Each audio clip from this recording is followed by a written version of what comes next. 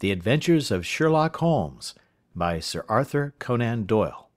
Adventure 4. The Bascombe Valley Mystery. We were seated at breakfast one morning, my wife and I, when the maid brought in a telegram. It was from Sherlock Holmes and ran in this way. "Have you a couple of days to spare? Have just been wired for from the west of England in connection with Bascombe Valley tragedy. Shall be glad if you will come with me. Air and scenery perfect. Leave Paddington by the 11:15. "What do you say, dear?" said my wife, looking across at me.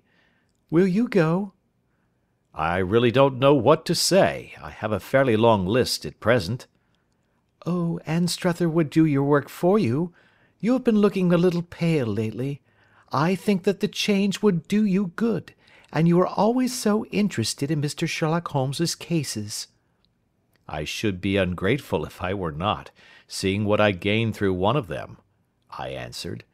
"But if I am to go, I must pack at once, for I have only half an hour." My experience of camp life in Afghanistan had at least had the effect of making me a prompt and ready traveller. My wants were few and simple, so that in less than the time stated I was in a cab with my valise, rattling away to Paddington Station. Sherlock Holmes was pacing up and down the platform, his tall, gaunt figure made even gaunter and taller by his long grey travelling cloak and close-fitting cloth cap. "It is really very good of you to come, Watson," said he. "It makes a considerable difference to me, having someone with me on whom I can thoroughly rely. Local aid is always either worthless or else biased. If you will keep the two corner seats, I shall get the tickets." We had the carriage to ourselves, save for an immense litter of papers which Holmes had brought with him. Among these he rummaged and read, with intervals of note-taking and of meditation, until we were past Reading. Then he suddenly rolled them all into a gigantic ball and tossed them up onto the rack. "Have you heard anything of the case?" he asked. "Not a word. I have not seen a paper for some days." "The London press has not had very full accounts. I have just been looking through all the recent papers in order to master the particulars. It seems, from what I gather, to be one of those simple cases which are so extremely difficult." "That sounds a little paradoxical." "But it is profoundly true. Singularity is almost invariably a clue. The more featureless and commonplace a crime is, the more difficult it is to bring it home. In this case, however, they have established a very serious case against the son of the murdered man." "It is a murder, then?" "Well, it is conjectured to be so. I shall take nothing for granted until I have the opportunity of looking personally into it. I will explain the state of things to you, as far as I have been able to understand it, in a very few words. Bascombe Valley is a country district not very far from Ross, in Herefordshire. The largest landed proprietor in that part is a Mr. John Turner, who made his money in Australia, and returned some years ago to the old country. One of the farms which he held, that of Hatherley, was let to Mr. Charles McCarthy, who was also an ex-Australian. The men had known each other in the colonies, so that it was not unnatural that when they came to settle down, they should do so as near each other as possible. Turner was apparently the richer man, so McCarthy became his tenant, but still remained, it seems, upon terms of perfect equality, as they were frequently together. McCarthy had one son, a lad of 18, and Turner had an only daughter of the same age, but neither of them had wives living. They appeared to have avoided the society of the neighbouring English families and to have led retired lives, though both the McCarthys were fond of sport and were frequently seen at the race meetings of the neighbourhood. McCarthy kept two servants, a man and a girl. Turner had a considerable household, some half-dozen at the least. That is as much as I have been able to gather about the families. Now for the facts.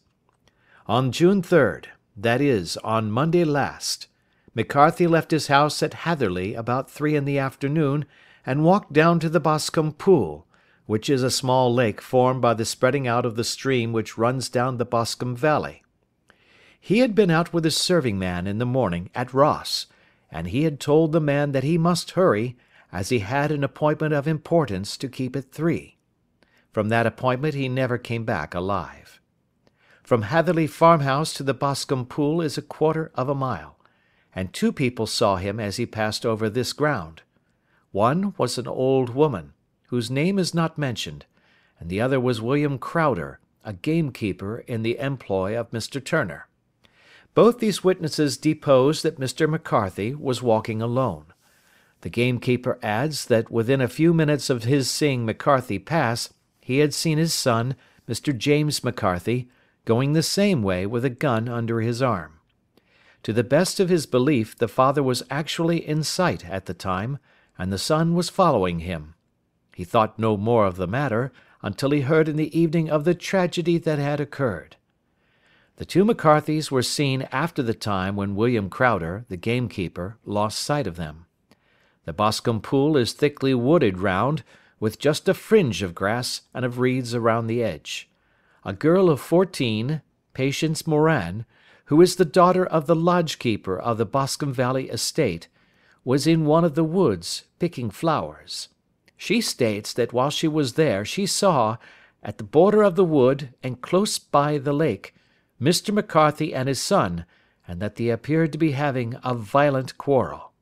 She heard Mr. McCarthy the elder using very strong language to his son, and she saw the latter raise up his hand as if to strike his father. She was so frightened by their violence that she ran away and told her mother, when she reached home, that she had left the 2 McCarthys quarrelling near Bascombe pool, and that she was afraid that they were going to fight. She had hardly said the words when young Mr. McCarthy came running up to the lodge to say that he had found his father dead in the wood, and to ask for the help of the lodge keeper. He was much excited, without either his gun or his hat, and his right hand and sleeve were observed to be stained with fresh blood.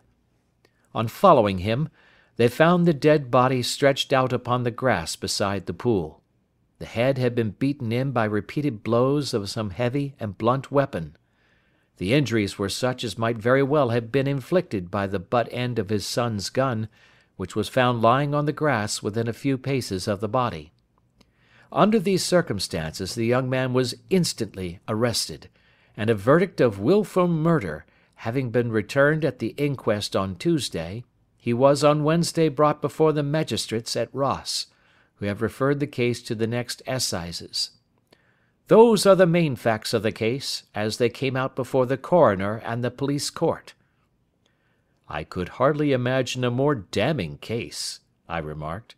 "If ever circumstantial evidence pointed to a criminal, it does so here." "Circumstantial evidence is a very tricky thing," answered Holmes thoughtfully. "It may seem to point very straight to one thing, but if you shift your own point of view a little, you will find it pointing in an equally uncompromising manner to something entirely different. It must be confessed, however, that the case looks exceedingly grave against the young man, and it is very possible that he is indeed the culprit. There are several people in the neighbourhood, however, and among them Miss Turner, the daughter of the neighbouring landowner, who believe in his innocence, and who have retained Lestrade, whom you may recollect in connection with the study in scarlet, to work out the case in his interest. Lestrade, being rather puzzled, has referred the case to me, and hence it is that 2 middle-aged gentlemen are flying westward at 50 miles an hour, instead of quietly digesting their breakfasts at home. "I am afraid," said I, "that the facts are so obvious that you will find little credit to be gained out of this case." "There is nothing more deceptive than an obvious fact," he answered, laughing.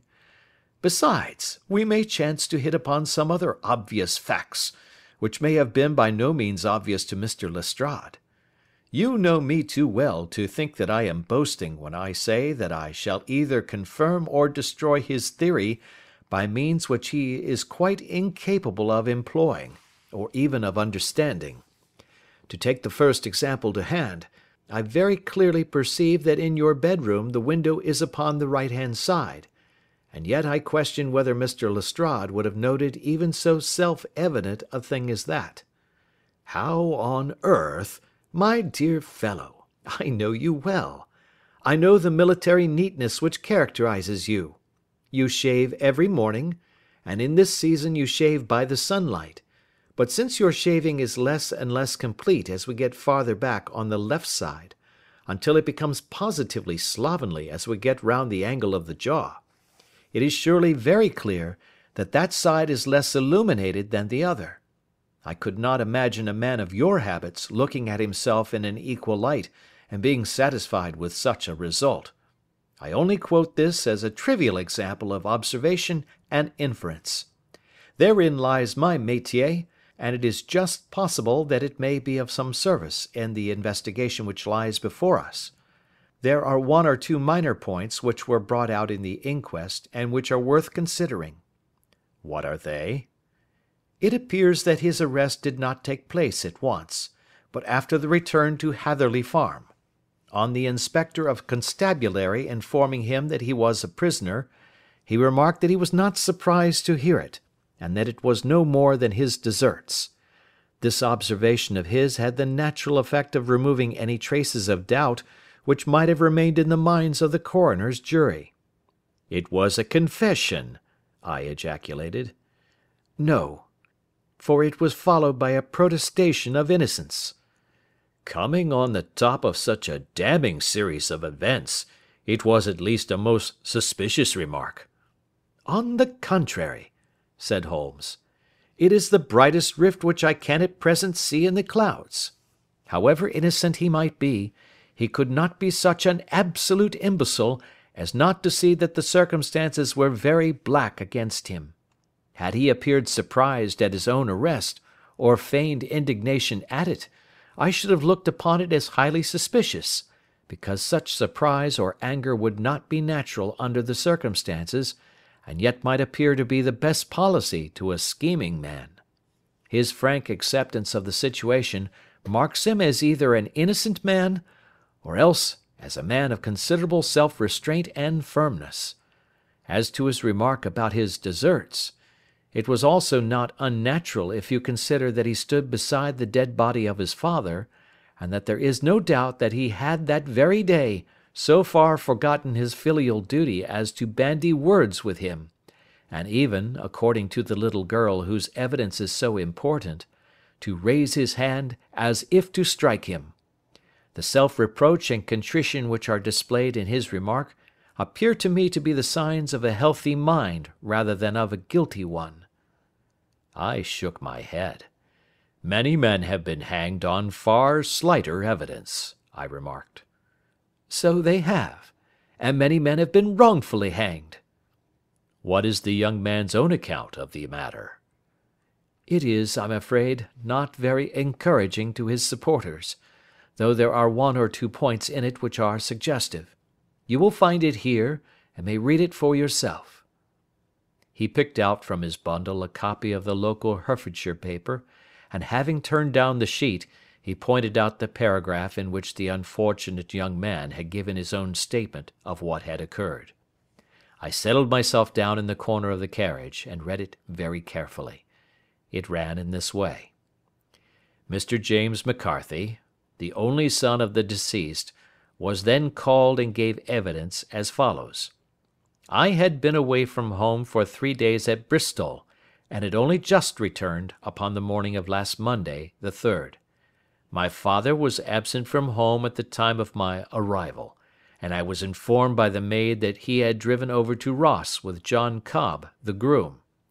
Shortly after my return I heard the wheels of his trap in the yard, and looking out of my window, I saw him get out and walk rapidly out of the yard, though I was not aware in which direction he was going. I then took my gun and strolled out in the direction of the Bascombe Pool, with the intention of visiting the rabbit warren which is upon the other side. On my way I saw William Crowder, the gamekeeper, as he had stated in his evidence, but he is mistaken in thinking that I was following my father. I had no idea that he was in front of me. When about 100 yards from the pool I heard a cry of "Coo-ee!" which was a usual signal between my father and myself. I then hurried forward, and found him standing by the pool. He appeared to be much surprised at seeing me, and asked me rather roughly what I was doing there. A conversation ensued which led to high words and almost to blows, for my father was a man of a very violent temper.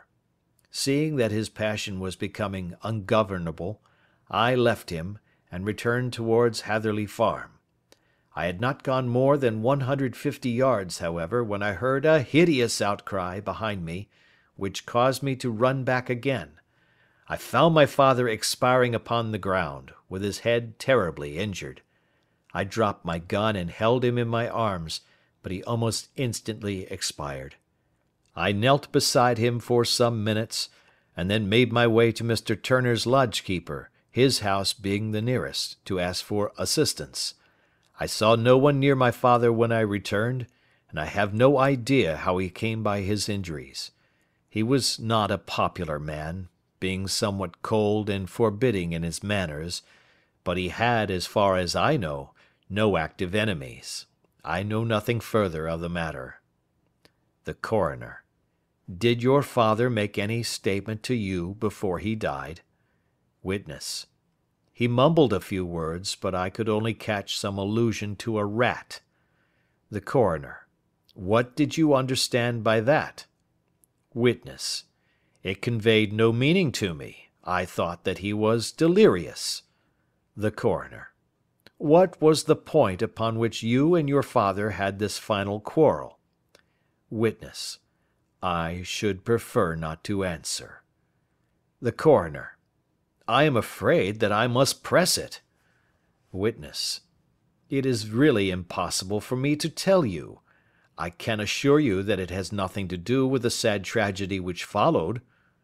The Coroner: That is for the court to decide. I need not point out to you that your refusal to answer will prejudice your case considerably in any future proceedings which may arise. Witness: I must still refuse. The Coroner: I understand that the cry of "Coo-ee!" was a common signal between you and your father? Witness: It was. The Coroner: How was it then that he uttered it before he saw you, and before he even knew that you had returned from Bristol? Witness, with considerable confusion: I do not know.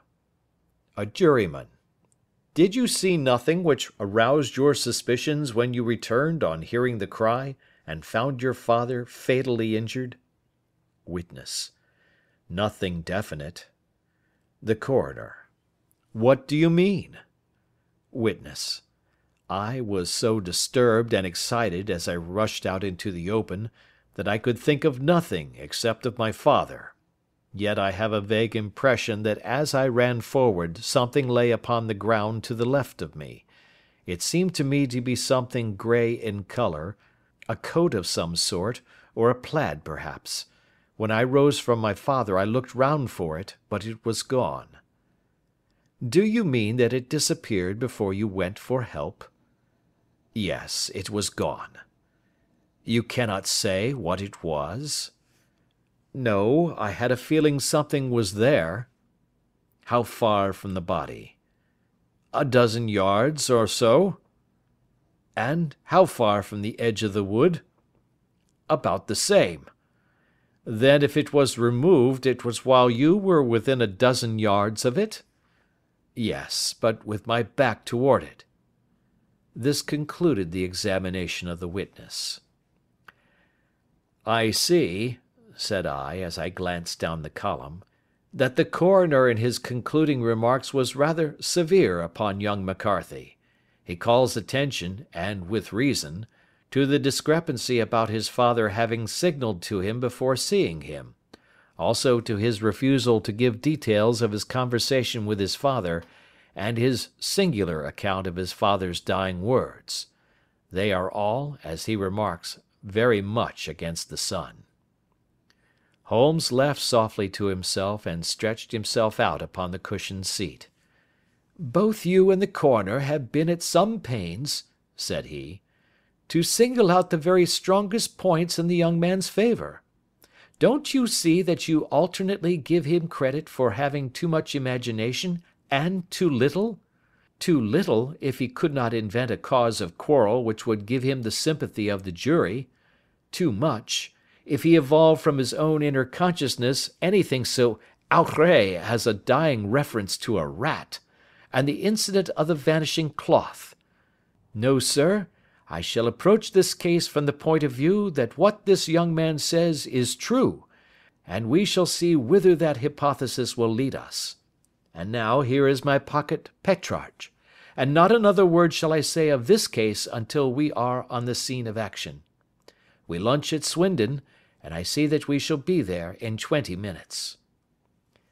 It was nearly 4 o'clock when we at last, after passing through the beautiful Stroud Valley, and over the broad gleaming Severn, found ourselves at the pretty little country town of Ross. A lean, ferret-like man, furtive and sly-looking, was waiting for us upon the platform. In spite of the light brown dust coat and leather leggings which he wore in deference to his rustic surroundings, I had no difficulty in recognising Lestrade, of Scotland Yard. With him we drove to the Hereford Arms, where a room had already been engaged for us. "I have ordered a carriage," said Lestrade, as we sat over a cup of tea. "I knew your energetic nature, and that you would not be happy until you had been on the scene of the crime." "It was very nice and complimentary of you," Holmes answered. "It is entirely a question of barometric pressure." Lestrade looked startled. "I do not quite follow," he said. "How is the glass? 29, I see. No wind, and not a cloud in the sky. I have a caseful of cigarettes here which need smoking, and the sofa is very much superior to the usual country hotel abomination. I do not think that it is probable that I shall use the carriage to-night." Lestrade laughed indulgently. "You have, no doubt, already formed your conclusions from the newspapers," he said. "The case is as plain as a pikestaff, and the more one goes into it, the plainer it becomes. Still, of course, one can't refuse a lady, and such a very positive one too. She has heard of you, and would have your opinion, though I repeatedly told her that there was nothing which you could do which I have not already done. Why, bless my soul, here is her carriage at the door." He had hardly spoken before there rushed into the room one of the most lovely young women that I have ever seen in my life. Her violet eyes shining, her lips parted, a pink flush upon her cheeks, all thought of her natural reserve lost in her overpowering excitement and concern. "Oh, Mr. Sherlock Holmes!" she cried, glancing from one to the other of us, and finally, with a woman's quick intuition, fastening upon my companion. "I am so glad that you have come. I have driven down to tell you so. I know that James didn't do it. I know it, and I want you to start upon your work knowing it, too. Never let yourself doubt upon that point. We have known each other since we were little children, and I know his faults as no one else does, but he is too tender-hearted to hurt a fly. Such a charge is absurd to anyone who really knows him." "I hope we may clear him, Miss Turner," said Sherlock Holmes. "You may rely upon my doing all that I can." "But you have read the evidence? You have formed some conclusion? Do you not see some loophole, some flaw? Do you not yourself think that he is innocent?" "I think that it is very probable." "There now!" she cried, throwing back her head and looking defiantly at Lestrade. "You hear? He gives me hopes." Lestrade shrugged his shoulders. "I am afraid that my colleague has been a little quick in forming his conclusions," he said. "But he is right. Oh, I know that he is right. James never did it, and about his quarrel with his father, I am sure that the reason why he would not speak about it to the coroner was because I was concerned in it." "In what way?" asked Holmes. It is no time for me to hide anything. James and his father had many disagreements about me. Mr. McCarthy was very anxious that there should be a marriage between us. James and I have always loved each other as brother and sister. But of course he is young and has seen very little of life yet, well, he naturally did not wish to do anything like that yet. And there were quarrels, and this I am sure was one of them." "And your father?" asked Holmes. "Was he in favour of such a union?" "No, he was quite averse to it also. No one but Mr. McCarthy was in favour of it." A quick blush passed over her fresh young face as Holmes shot one of his keen, questioning glances at her. "Thank you for this information," said he. "May I see your father if I call to-morrow?" "I am afraid the doctor won't allow it." "The doctor?" "Yes. Have you not heard? Poor father has never been strong for years back, but this has broken him down completely. He is taken to his bed, and Dr. Willows says that he is a wreck, and that his nervous system is shattered. Mr. McCarthy was the only man alive who had known Dad in the old days in Victoria." "Ha!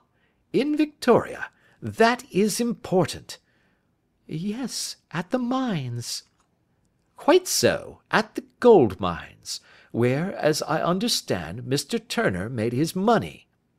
"Yes, certainly." "Thank you, Miss Turner. You have been of material assistance to me." "You will tell me if you have any news to-morrow. No doubt you will go to the prison to see James. Oh, if you do, Mr. Holmes, do tell him that I know him to be innocent." "I will, Miss Turner." "I must go home now, for Dad is very ill, and he misses me so if I leave him. Good-bye, and God help you in your undertaking." She hurried from the room as impulsively as she had entered, and we heard the wheels of her carriage rattle off down the street. "I am ashamed of you, Holmes," said Lestrade with dignity after a few minutes' silence. "Why should you raise up hopes which you are bound to disappoint? I am not over tender of heart, but I call it cruel." "I think that I see my way to clearing James McCarthy," said Holmes.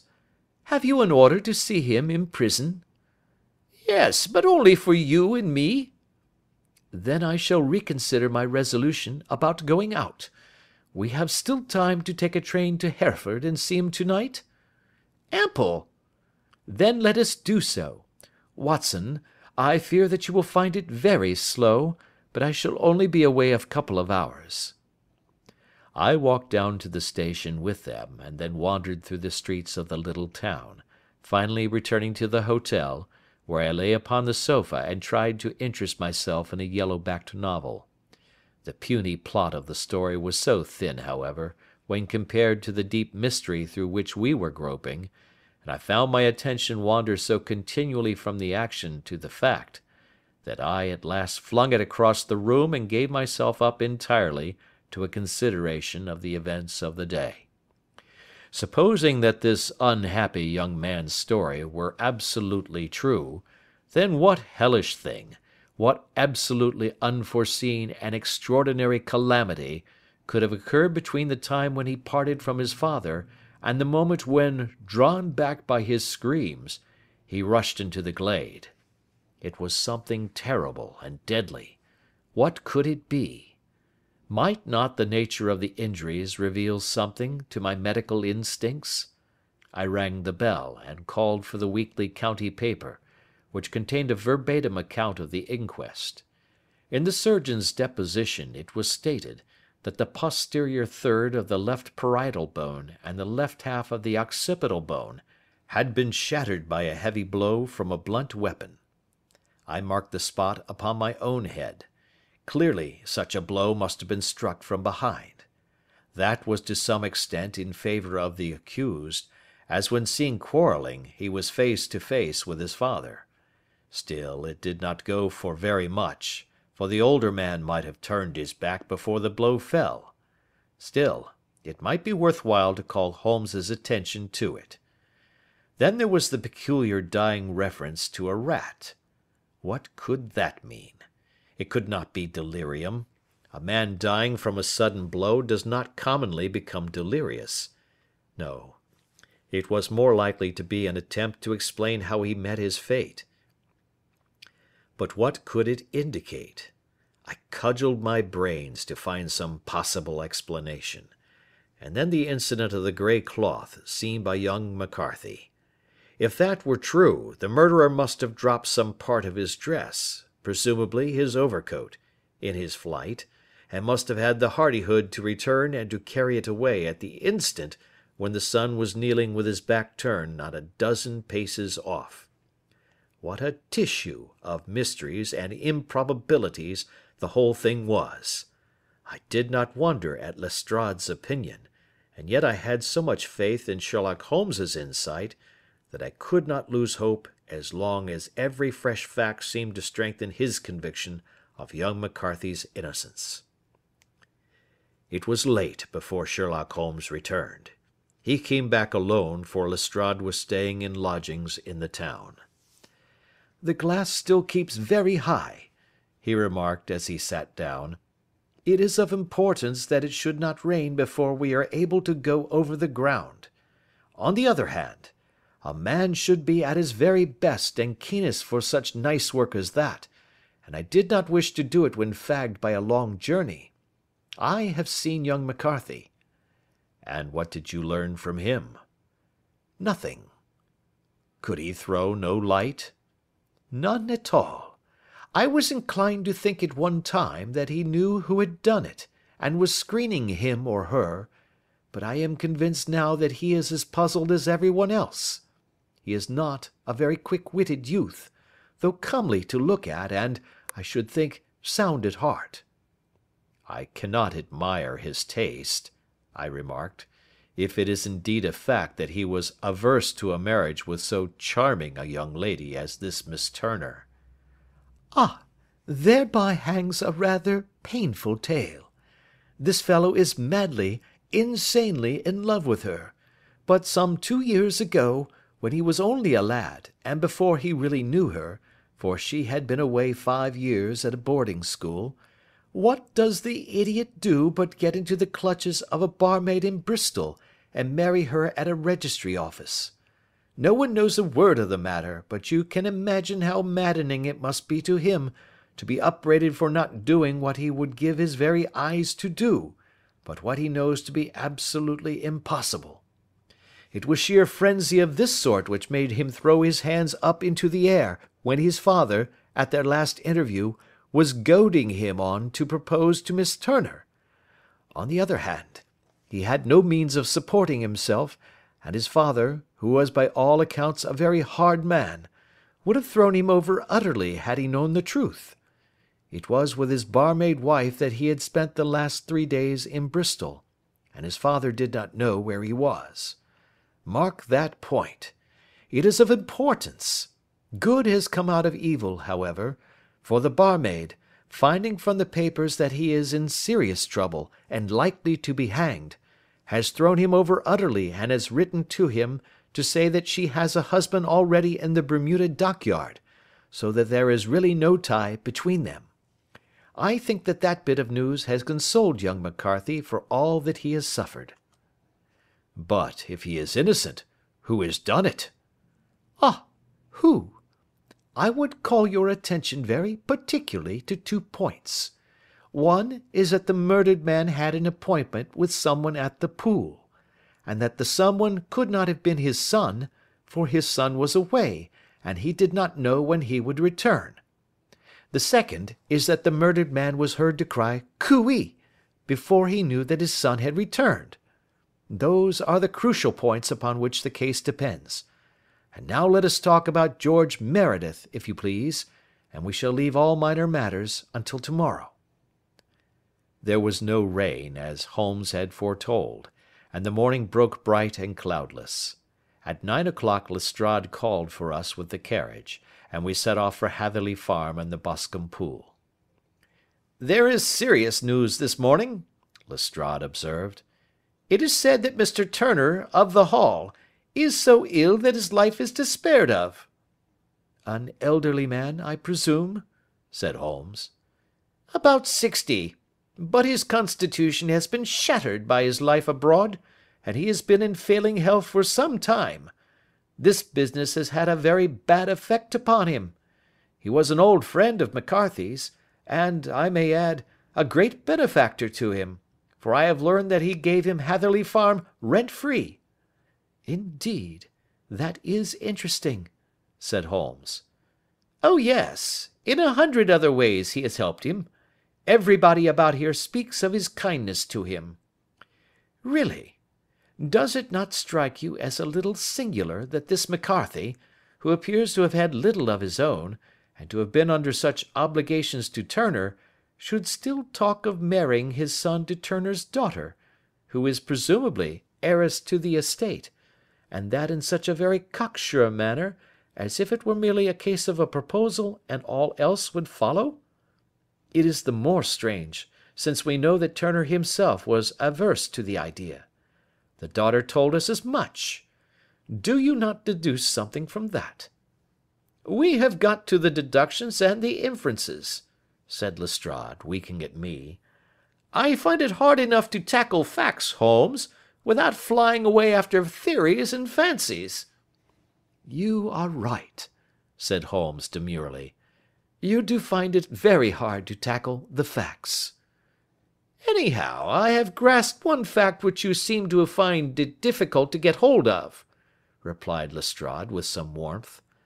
"And that is?" "That McCarthy Senior met his death from McCarthy Junior, and that all theories to the contrary are the merest moonshine." "Well, moonshine is a brighter thing than fog," said Holmes, laughing. "But I am very much mistaken if this is not Hatherley Farm upon the left." "Yes, that is it." It was a wide-spread, comfortable-looking building, 2-storied, slate-roofed, with great yellow blotches of lichen upon the grey walls. The drawn blinds and the smokeless chimneys, however, gave it a stricken look, as though the weight of this horror still lay heavy upon it. We called at the door, when the maid, at Holmes's request, showed us the boots which her master wore at the time of his death, and also a pair of the son's, though not the pair which he had then had. Having measured these very carefully from 7 or 8 different points, Holmes desired to be led to the courtyard, from which we all followed the winding track which led to Bascombe Pool. Sherlock Holmes was transformed when he was hot upon such a scent as this. Men who had only known the quiet thinker and logician of Baker Street would have failed to recognize him. His face flushed and darkened. His brows were drawn into 2 hard black lines, while his eyes shone out from beneath them with a steely glitter. His face was bent downward, his shoulders bowed, his lips compressed, and the veins stood out like whipcord in his long sinewy neck.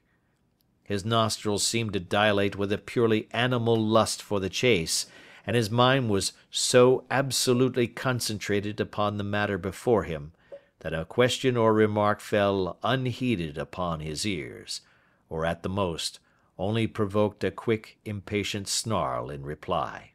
Swiftly and silently he made his way along the track which ran through the meadows, and so by way of the woods to the Bascombe Pool. It was damp, marshy ground, as is all that district, and there were marks of many feet, both upon the path and amid the short grass which bounded it on either side. Sometimes Holmes would hurry on, sometimes stop dead, and once he made quite a little detour into the meadow. Lestrade and I walked behind him, the detective indifferent and contemptuous, while I watched my friend with the interest which sprang from the conviction that every one of his actions was directed towards a definite end. The Bascombe Pool, which is a little reed-girt sheet of water some 50 yards across, is situated at the boundary between the Hatherley Farm and the private park of the wealthy Mr. Turner. Above the woods which lined it upon the farther side we could see the red jutting pinnacles which marked the site of the rich landowner's dwelling. On the Hatherley side of the pool the woods grew very thick, and there was a narrow belt of sodden grass 20 paces across, between the edge of the trees and the reeds which lined the lake. Lestrade showed us the exact spot at which the body had been found, and indeed, so moist was the ground, that I could plainly see the traces which had been left by the fall of the stricken man. To Holmes, as I could see by his eager face and peering eyes, very many other things were to be read upon the trampled grass. He ran round like a dog who is picking up a scent, and then turned upon my companion. "What did you go into the pool for?" he asked. "I fished about with a rake. I thought there might be some weapon or other trace. But how on earth—" "Oh, tut, tut, I have no time. That left foot of yours with its inward twist is all over the place. A mole could trace it, and there it vanishes among the reeds. Oh, how simple it would all have been had I been here before they came like a herd of buffalo and wallowed all over it. Here is where the party with the lodge-keeper came, and they have covered all tracks for 6 or 8 feet round the body. But here are 3 separate tracks of the same feet." He drew out a lens, and lay down upon his waterproof to have a better view, talking all the time rather to himself than to us. "These are young McCarthy's feet. Twice he was walking, and once he ran swiftly, so that the soles are deeply marked and the heels hardly visible. That bears out his story. He ran when he saw his father on the ground. Then here are the father's feet as he paced up and down. What is this, then? It is the butt end of the gun as the son stood listening. And this? Ha ha! What have we here? Tiptoes! Tiptoes! Square, too, quite unusual boots. They come, they go, they come again. Of course, that was for the cloak. Now where did they come from?"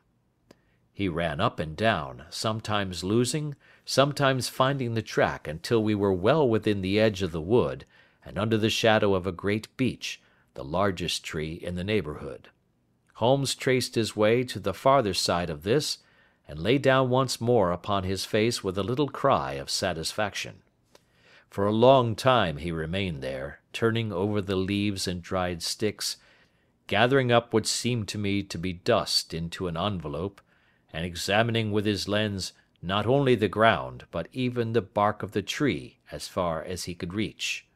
A jagged stone was lying among the moss, and this also he carefully examined and retained. Then he followed a pathway through the wood until he came to the high road, where all traces were lost. "It has been a case of considerable interest," he remarked, returning to his natural manner. "I fancy that this grey house on the right must be the lodge. I think that I will go in and have a word with Morin, and perhaps write a little note. Having done that, we may drive back to our luncheon. You may walk to the cab, and I shall be with you presently."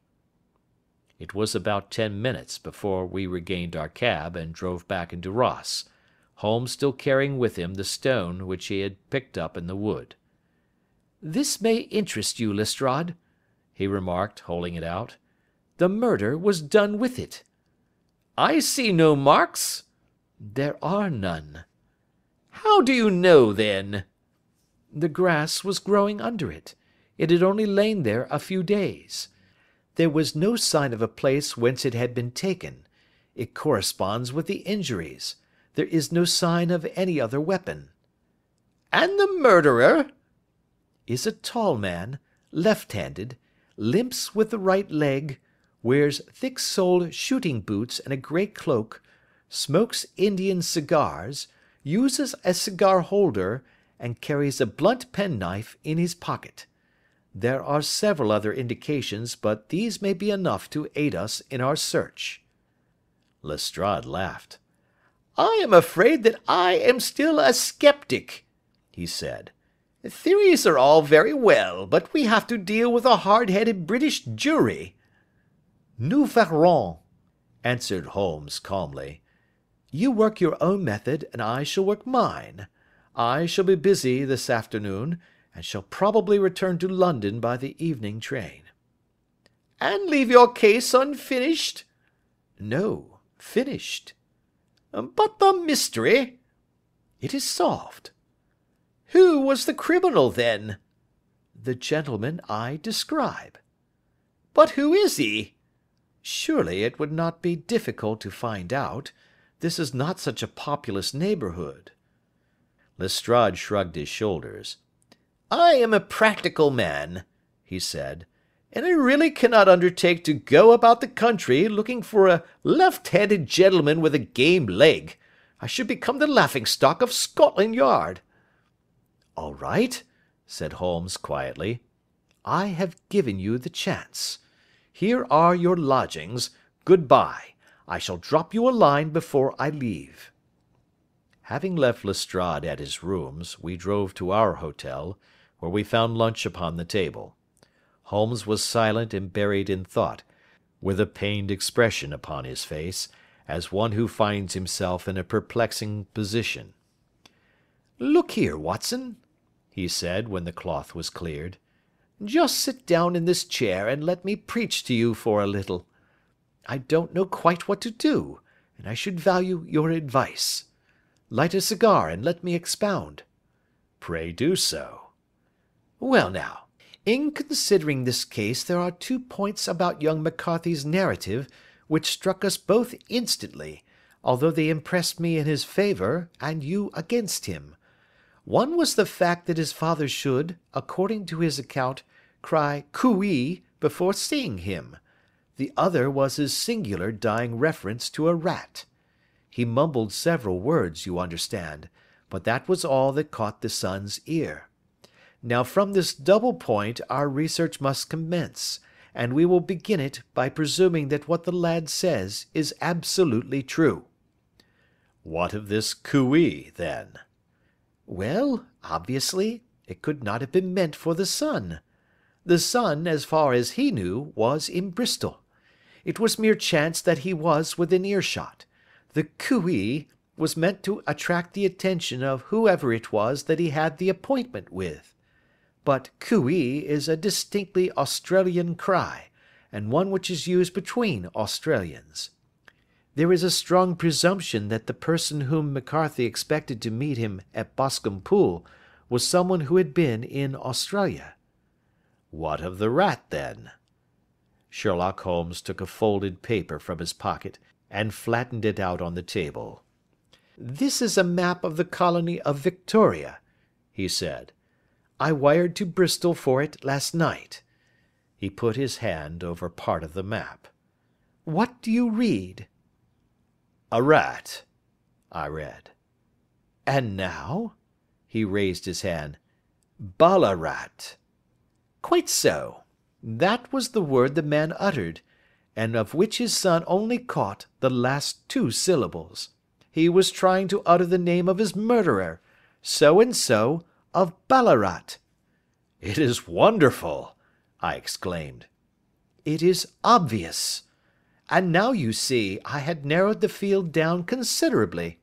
The possession of a grey garment was a third point which, granting the son's statement to be correct, was a certainty. We have come now out of mere vagueness to the definite conception of an Australian from Ballarat with a grey cloak." "Certainly." "And one who was at home in the district, for the pool can only be approached by the farm or by the estate, where strangers could hardly wander." "Quite so." "Then comes our expedition of to-day. By an examination of the ground, I gained the trifling details which I gave to that imbecile Lestrade, as to the personality of the criminal." "But how did you gain them?" "You know my method. It is founded upon the observation of trifles." "His height I know that you might roughly judge from the length of his stride. His boots, too, might be told from their traces." "Yes, they were peculiar boots." "But his lameness?" "The impression of his right foot was always less distinct than his left. He put less weight upon it. Why? Because he limped. He was lame." "But his left-handedness?" You were yourself struck by the nature of the injury as recorded by the surgeon at the inquest. The blow was struck from immediately behind, and yet was upon the left side. Now, how can that be unless it were by a left-handed man? He had stood behind that tree during the interview between the father and the son. He had even smoked there. I found the ash of a cigar, which my special knowledge of tobacco ashes enables me to pronounce as an Indian cigar. I have, as you know, devoted some attention to this, and written a little monograph on the ashes of 140 different varieties of pipe, cigar, and cigarette tobacco. Having found the ash, I then looked round and discovered the stump among the moss where he had tossed it. It was an Indian cigar, of the variety which are rolled in Rotterdam. And the cigar holder? I could see that the end had not been in his mouth. Therefore he used a holder. The tip had been cut off, not bitten off, but the cut was not a clean one, so I deduced a blunt penknife. Holmes, I said, you have drawn a net round this man from which he cannot escape, and you have saved an innocent human life as truly as if you had cut the cord which was hanging him. I see the direction in which all this points. The culprit is Mr. John Turner, cried the hotel waiter, opening the door of our sitting room, and ushering in a visitor. The man who entered was a strange and impressive figure. His slow, limping step and bowed shoulders gave the appearance of decrepitude, and yet his hard, deep-lined, craggy features, and his enormous limbs showed that he was possessed of unusual strength of body and of character. His tangled beard, grizzled hair, and outstanding drooping eyebrows combined to give an air of dignity and power to his appearance, but his face was of an ashen white, while his lips and the corners of his nostrils were tinged with a shade of blue. It was clear to me at a glance that he was in the grip of some deadly and chronic disease. "Pray sit down on the sofa," said Holmes gently. "You had my note." "Yes, the lodge-keeper brought it up. You said that you wished to see me here to avoid scandal." "I thought people would talk if I went to the hall." "And why did you wish to see me?" He looked across at my companion with despair in his weary eyes, as though his question was already answered. "Yes," said Holmes, answering the look rather than the words. "It is so. I know all about McCarthy." The old man sank his face in his hands. "God help me!" he cried. "But I would not have let the young man come to harm. I give you my word that I would have spoken out if it went against him at the assizes." "I am glad to hear you say so," said Holmes gravely. "I would have spoken now had it not been for my dear girl. It would break her heart. It will break her heart when she hears that I am arrested." "It may not come to that," said Holmes. "What?" "I am no official agent. I understand that it was your daughter who required my presence here, and I am acting in her interests. Young McCarthy must be got off, however." "I am a dying man," said old Turner. "I have had diabetes for years. My doctor says it is a question whether I shall live a month. Yet I would rather die under my own roof than in a jail." Holmes rose and sat down at the table with his pen in his hand and a bundle of paper before him. "Just tell us the truth," he said. "I shall jot down the facts. You will sign it, and Watson here can witness it. Then I could produce your confession at the last extremity to save young McCarthy. I promise you that I shall not use it unless it is absolutely needed." "It's as well," said the old man. "It's a question whether I shall live to the assizes, so it matters little to me, but I should wish to spare Alice the shock. And now I will make the thing clear to you. It has been a long time in the acting, but will not take me long to tell. You didn't know this dead man, McCarthy. He was a devil incarnate. I tell you that. God keep you out of the clutches of such a man as he.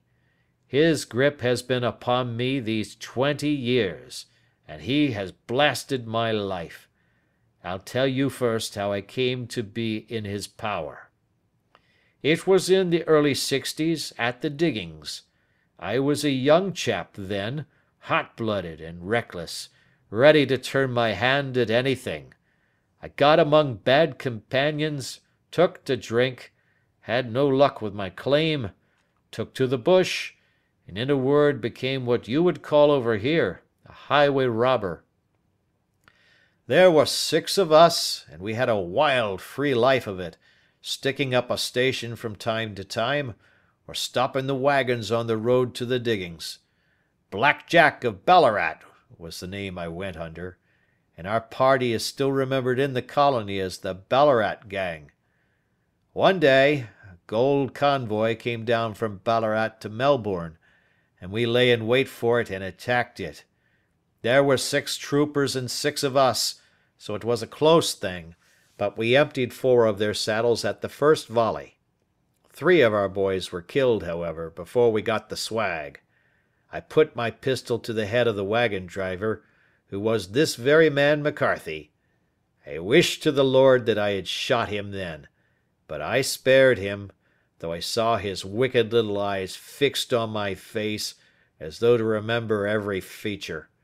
We got away with the gold, became wealthy men, and made our way over to England without being suspected. There I parted from my old pals and determined to settle down to a quiet and respectable life. I bought this estate, which chanced to be in the market, and I set myself to do a little good with my money, to make up for the way in which I had earned it. I married, too, and though my wife died young, she left me my dear little Alice. Even when she was just a baby, her wee hand seemed to lead me down the right path as nothing else had ever done. In a word, I turned over a new leaf, and did my best to make up for the past. All was going well when McCarthy laid his grip upon me. I had gone up to town about an investment, and I met him in Regent Street with hardly a coat to his back or a boot to his foot. "Here we are, Jack," says he, touching me on the arm. "We'll be as good as a family to you. There's 2 of us, me and my son, and you can have the keeping of us. If you don't, it's a fine law-abiding country is England, and there's always a policeman within hail." Well, down they came to the West Country, there was no shaking them off, and there they have lived rent-free on my best land ever since. There was no rest for me, no peace, no forgetfulness. Turn where I would, there was his cunning, grinning face at my elbow. It grew worse as Alice grew up, for he soon saw I was more afraid of her knowing my past than of the police. Whatever he wanted he must have, and whatever it was I gave him without question, land, money, houses, until at last he asked a thing which I could not give. He asked for Alice. His son, you see, had grown up, and so had my girl, and as I was known to be in weak health, it seemed a fine stroke to him that his lad should step into the whole property. But there I was firm. I would not have his cursed stock mixed with mine. Not that I had any dislike to the lad, but his blood was in him, and that was enough. I stood firm. McCarthy threatened. I braved him to do his worst. We were to meet at the pool midway between our houses to talk it over. When I went down there I found him talking with his son, so I smoked a cigar and waited behind a tree until he should be alone. But as I listened to his talk, all that was black and bitter in me seemed to come uppermost. He was urging his son to marry my daughter, with as little regard for what she might think as if she were a slut from off the streets. It drove me mad to think that I and all that I held most dear should be in the power of such a man as this? Could I not snap the bond? I was already a dying and desperate man. Though clear of mind and fairly strong of limb, I knew that my own fate was sealed. But my memory and my girl, both could be saved if I could but silence that foul tongue. I did it, Mr. Holmes. I would do it again. Deeply as I have sinned, I have led a life of martyrdom to atone for it. But that my girl should be entangled in the same meshes which held me was more than I could suffer. I struck him down with no more compunction than if he had been some foul and venomous beast. His cry brought back his son, but I had gained the cover of the wood, though I was forced to go back to fetch the cloak which I had dropped in my flight. That is the true story, gentlemen, of all that occurred. Well, it is not for me to judge you, said Holmes, as the old man signed the statement which had been drawn out. I pray that we may never be exposed to such a temptation. I pray not, sir. And what do you intend to do? In view of your health, nothing. You are yourself aware that you will soon have to answer for your deed at a higher court than the assizes. I will keep your confession, and if McCarthy is condemned I shall be forced to use it. If not, it shall never be seen by mortal eye, and your secret, whether you be alive or dead, shall be safe with us. Farewell, then, said the old man solemnly. Your own deathbeds, when they come, will be the easier for the thought of the peace which you have given to mine. Tottering and shaking in all his giant frame, he stumbled slowly from the room. God help us, said Holmes after a long silence. Why does fate play such tricks with poor helpless worms? I never hear of such a case as this that I do not think of Baxter's words and say, there, but for the grace of God, goes Sherlock Holmes. James McCarthy was acquitted at the assizes on the strength of a number of objections which had been drawn out by Holmes and submitted to the defending counsel. Old Turner lived for 7 months after our interview, but he is now dead, and there is every prospect that the son and daughter may come to live happily together in ignorance of the black cloud which rests upon their past. End of Adventure 4.